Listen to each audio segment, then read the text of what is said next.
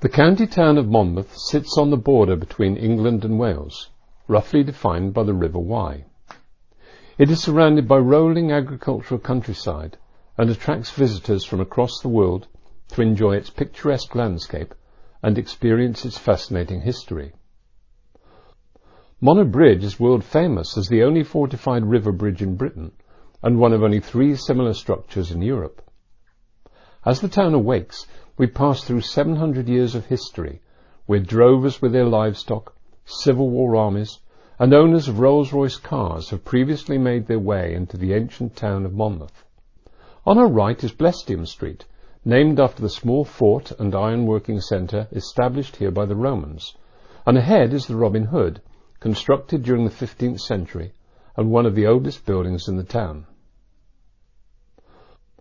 The broad main street once echoed to the clip-clop of horses' hooves and the trundle of mail coaches making the journey from Oxford to South Wales, having stopped over at one of Monmouth's numerous coaching inns. Today, Monmouth Street presents an interesting mixture of high street stores, award-winning independent shops, cafes and eateries. Blue plaques, ceramic poppies and information panels trace Monmouth's heritage. Tucked away behind the facade of shops on our right is Nelson Garden, where Horatio Nelson took refreshment in the company of Lord William and Lady Emma Hamilton when they visited Monmouth in 1802.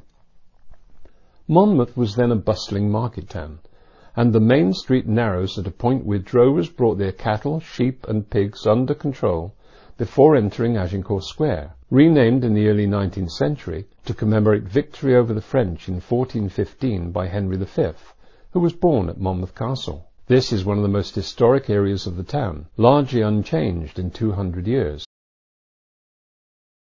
The narrow thoroughfare ahead is Church Street, which we will revisit, and to the left of Shire Hall is Beaufort Arms Court, whose cobbled yard is a reminder of the age when this was a coaching inn. Various famous people have been associated with the building, including Nelson and the Hamiltons, for whom the townsfolk laid on a splendid banquet. Several decades ago, the Beaufort was converted into luxury apartments, but its courtyard retained its original features and provides a pleasant space to enjoy a cup of coffee or a light snack, and to relax a while from the world. An overhead view of the town reveals what is left of the castle and other significant buildings, many from the Georgian era, when Monmouth prospered from its importance as a county town. Shire Hall was built in 1724 and formerly housed the assize courts and quarter sessions for Monmouthshire. This attracted many lawyers to Monmouth, who demonstrated their wealth by commissioning the building of large town houses. Shire Hall also drew national attention as the setting for the trial of Chartist leaders, charged with high treason for their part in the Newport Rising. They were sentenced to be hanged, drawn and quartered, but after a public outcry, this was commuted to transportation to Van Diemen's Land, now Tasmania. Peeping among the trees, alongside the parish church of St Mary, is what remains of the priory, founded in 1070 by Benedictine monks. It is believed that the chronicler Geoffrey of Monmouth was educated here before going to Oxford, where he wrote a history of the kings of Britain and introduced the world to the legendary King Arthur and the magician Merlin. Priory Street was designed and constructed in 1834 as a bypass to take ever-increasing traffic away from the narrow Church Street, the main thoroughfare towards London, where numerous coaching accidents had occurred. Ahead of us is Herefordshire, and high on a hill, with commanding views of the town and countryside, is Monmouth School for Girls, established by the Worshipful Company of Haberdashers in 1892. Monmouth is an area of outstanding natural beauty and popular with walkers who can enjoy well-marked routes or may even wish to tackle the Offa's Dyke Path. This is border country, and we are now looking towards Wales, the Brecon Beacons and Black Mountains. Rising just below the Black Mountains, near Craswell, is the River Monnow, which gives its name to Monmouth, and which flows into the River Wye that skirts the edge of the town. The water meadows are known as Vauxhall Fields, so called by Mr. Tibbs, then landlord of the Beaufort Arms, who in the late 1700s laid part of them out as pleasure grounds, similar to Vauxhall Gardens in London. These fields also have a dark past, since they were the site of a short but bloody battle in 1233 between the supporters of King Henry III and those of Richard, Earl of Pembroke, who was also known as Strongbow. Around this period there were two gated entrances to the town, to the east Dixton Gate, and to the west Monnow Bridge, which has served as a jail, a munitions store, a lodge and a toll house. Just a couple of miles to the west is the legendary Rockfield Studios, the first choice for many leading bands such as Black Sabbath, Oasis and Stereophonics, and where most notably Queen recorded Bohemian Rhapsody. Monmouth Castle was built soon after the Norman Conquest and sacked by Oliver Cromwell's forces during the Civil War.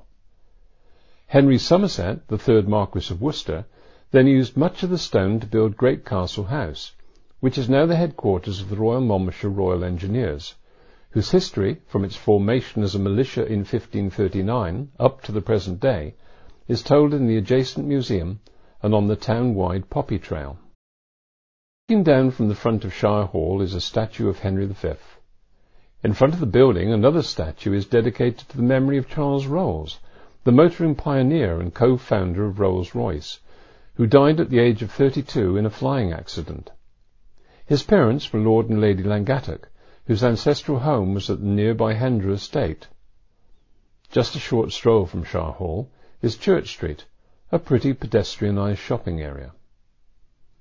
Despite its narrowness, Church Street was a main route into and out of the town before the construction of Priory Street relieved it of carts and mail coaches, and until quite recently, cars and vans. This is now one of Monmouth's havens, boasting restaurants, bookshops, craft and gift retailers. It also has a butcher's shop, a reminder that this was once known as Butcher's Row, where animals ended up after being auctioned in the marketplace, now Agincourt Square. In the heyday of horse-drawn travel, there were several coaching inns in Monmouth. One of these was the White Swan, which was the heraldic badge of Mary de Bohun, the mother of Henry V. The inn's courtyard survives to this day, and is accessed by archways from Church Street on one side and Priory Street on the other. White Swan Court houses a small collection of independent shops and a café bistro. It is a delightful area in which to take refreshment, just as 18th century travellers may have done after stepping down from a dusty, bumpy mail coach journey. During the summer, the courtyard is festooned with bunting, and during the winter months made magical with strings of twinkling lights. Reaching to Church Street, a few short paces will reveal the large Priory Church, which has some fine stained glass windows and a collection of rare medieval tiles. In the churchyard is the gravestone of John Rennie, on which is carved an acrostic puzzle. The sentence, "Here lies John Rennie," can be read in so many ways that its intention was to confuse the devil and ensure John's safe passage to heaven. In St. Mary Street there is a period-style wall sign, created as a backdrop to a scene filmed here for an episode of Doctor Who. The Savoy Theatre and Cinema hosts live performances by some of Britain's top entertainers, and shows the latest film releases. It is the oldest working theatre site in Wales, and the present building dates to 1928. The previous structure, known variously as the Assembly Rooms, the Theatre Royal and the Corn Exchange, was first given an entertainment licence in 1832. Just as today, Monmouth was a go-to destination for travellers during the mid-18th century, taking the wide tour by boat from Ross to Chepstow. Overlooking the river is Monmouth School for Boys, founded in 1614 by William Jones, a very successful merchant, a member of the Worshipful Company of Haberdashers. A little further on is Monmouth Comprehensive School. Students from all three of Monmouth's senior schools have made their mark in diverse careers, and many are household names in theatre, popular entertainment and sport.